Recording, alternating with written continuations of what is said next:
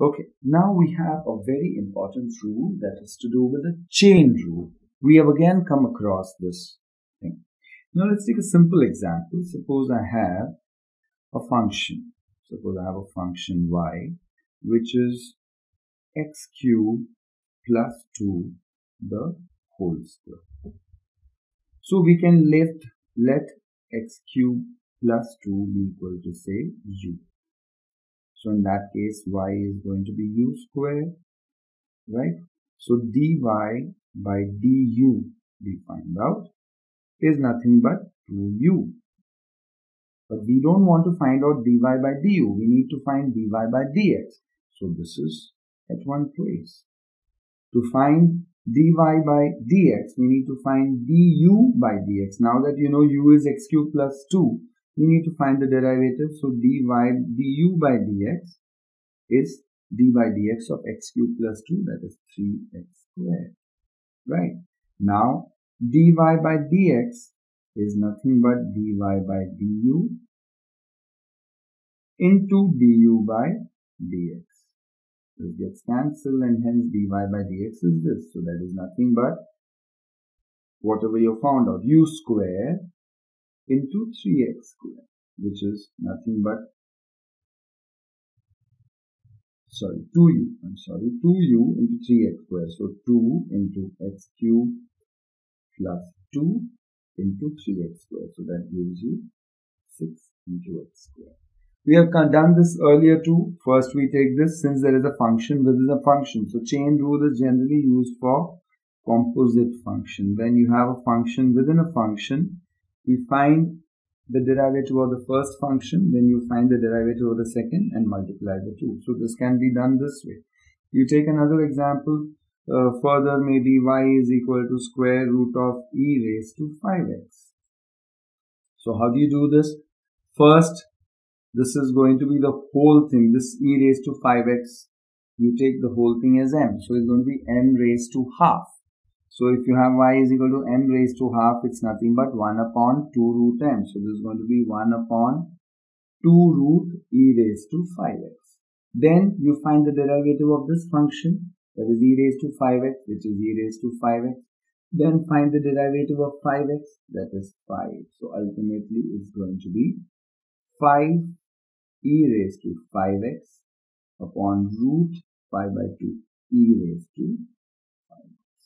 So this is how, which will eventually be nothing but 5 by 2 root e raised to 5x. So we are using the chain rule by whenever there is a composite function. We have used this earlier too, yes, but we will do it in a more focused, maybe more intense way as to how to use this. Okay, now let's take this case. Okay, just to begin, let u be equal to 2x squared plus 8x plus 3 the whole cube. In that case, dy by u is nothing but only this much. So in that case, y will be equal to u cube. So dy by du is 3u squared. But we need to find du by dx. Du by dx is nothing but derivative of this. So it will turn out to be 4x plus 8x is 8 plus 3, derivative of 3 is 0. Now dy by dx is nothing but dy by du into du by dx. So that is dy by du is 3u square, that is 3 into 2x square plus 8x plus 3 into 4x plus 8. So we are using the chain rule. It's basically building up the chain. You find the derivative, you go first gross derivative of the gross function, then you pick the function inside it, find the derivative and multiply all the derivatives and you get the ultimate derivative. Okay, let's take this one too. So now initial 1 or 2 examples I'll do taking the concept of u. So we can take, let u be equal to x cubed plus 2x plus 5.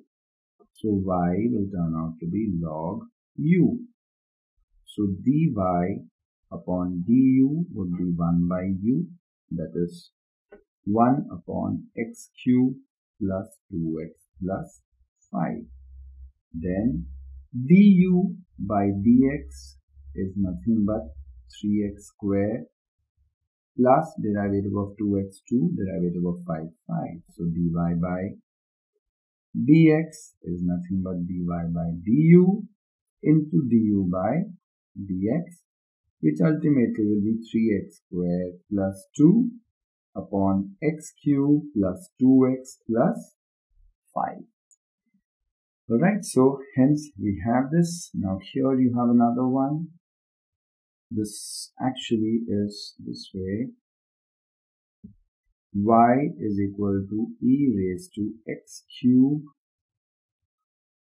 plus 2x plus 5. So this is e raised to m. So dy by dm is nothing but e raised to m. So it will remain e raised to x cube plus 2x plus 5, but into derivative of this, that is 3x square plus 2. So eventually it's this into this. This is the derivative, dy by dx. Right. So this is how we are using the chain rule. Let's do this one. Suppose we have similar to that. This is now a raised to x. So this will be hence dy by dx would be a raised to x cube plus 2x plus 5 into log a to the base e into d by dx of this, that is 3x square plus 2. So the derivative of this is this. Okay, now here what do we have? We have y is equal to e raised to x cube plus 2x plus 5 the whole cube. Now here we have three functions. So first we will do dy by dx. This alone we take it. Okay, so this will be just e raised to x cube plus 2x plus 5 the whole cube. Then we find the derivative of this function d by dx of this, which will be 3 times x cube plus 2x plus 5 the whole square. But still we need to move still further inside, derivative of this into 3x square plus 2. So this is like we are taking this whole thing as u, this one as v, and hence we need to multiply all these and we get this as a thing. So derivative is, hence we find that this particular manner we are using the chain rule effectively. Okay, here we have the same thing, similar to this.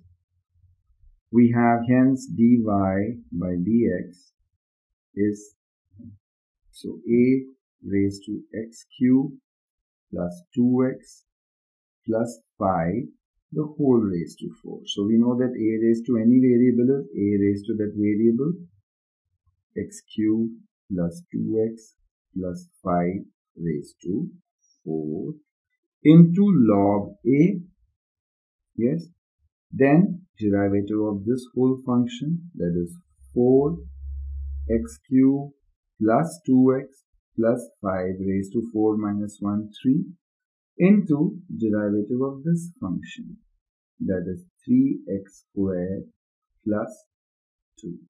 So hence this is the derivative of the whole thing. Okay,